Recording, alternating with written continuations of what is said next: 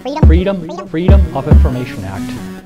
What this is supposed to be a release of requested information. It's very important for us, but more important is the fact that I've been able to use that information. The Freedom of Information Act, commonly known as FOIA.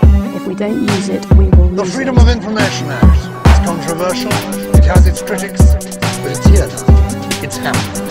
It's freedom of information. Always Freedom of Information Act. What's the Freedom of Information Act all about? Law that allows anyone to request access to government documents. Well, the Freedom of Information Act is something that gives all of us the right to ask the government to tell us what they've been up to. The government.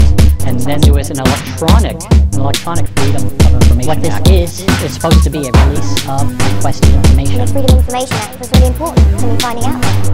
Should we always have a right to know? If you're entitled to the documentation, you should be able to put in a request, possibly a nominal fee, and you should get access to that. Basically an open record laws.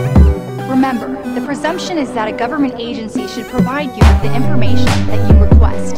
If it is going to deny a request, it should do so in writing, and it has the burden of explaining to you the reasons why your request has been denied. Freedom of Information If we don't use it, we will lose it.